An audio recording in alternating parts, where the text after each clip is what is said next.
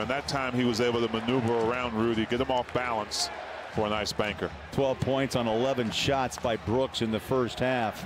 Valanciunas is yet to score, but he's tossed down 4 assists, and Conley buries another 3.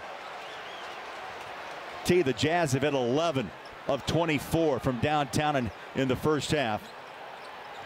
Yeah, I like the battle going on between Dillon Brooks and Mike Conley.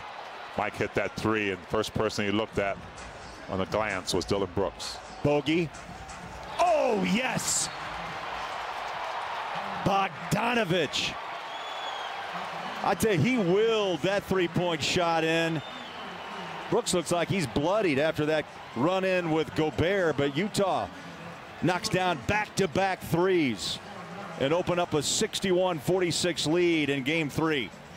Well, you better believe it's going to get a little chipper. You saw Dillon Brooks looking, but watch Mike Conley. Watch where he looks. If you can catch it right there at Dillon Brooks. No words need to be said.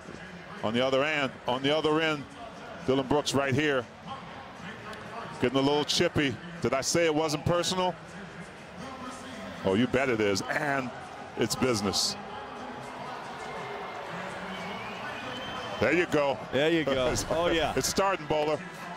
Just getting underway in the second half. The Jazz have put 60 on the board with 2:15 left in the first half in game 3.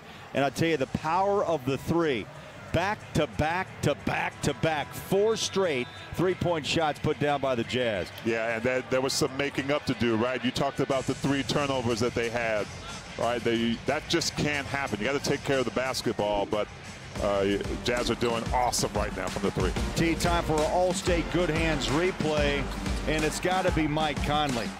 Controls the dribble with his right hand, fires it down with his left.